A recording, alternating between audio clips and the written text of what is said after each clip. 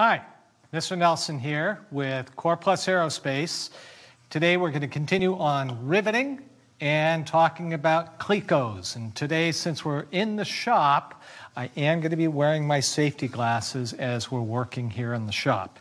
So, we're going to be working with one of my favorite tools in all of aerospace that you're going to be working with in this Core Plus class is a tool called a cleco. A cleco. A funny name, and I'll tell you later on how it got that name. But first, let me explain what a cleco does. So here I have two pieces of aluminum that I've drilled holes in, and I'm ready to fasten these two pieces of aluminum together with my riveting.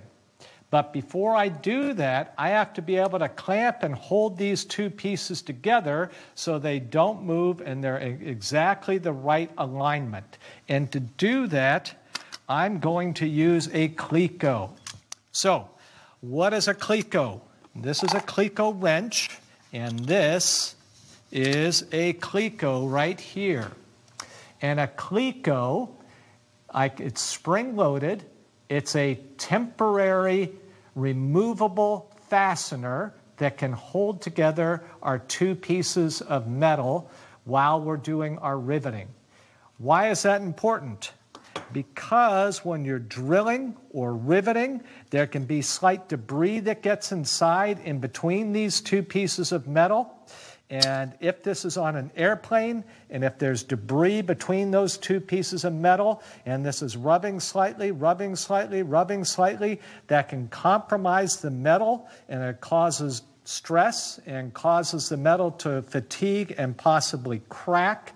Airplanes are designed to last for 40 years, so that's why it's very important that this is held together tightly as you're putting our rivets in. So I take my cleco, and this is a number 30 cleco. It's going to go in these smaller holes there on the side, and I just insert it in, release the spring, and that's held tightly in place. That is nice and tight. So when I'm going to be getting this prepared for riveting, and even when you're drilling, you want to go through and do your clecoing. I go through and I put in a cleco, say every 3 to 4 of my holes. So I'll move this out of the way. I'm going to put this in my vise. I'm going to put in some more clecos on the sides here. I have different size holes. And in countersinks, you can use your clecos.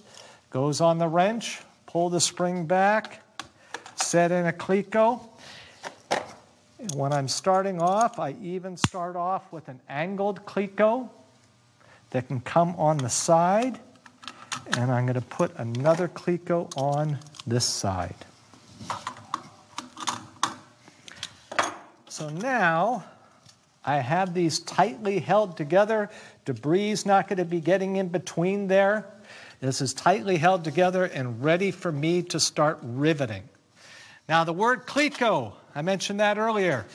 The word cleco, where did that come from? I just searched it up myself and found out the cleco was developed by the Cleveland Pneumatic Tool Company, hence the name cleco.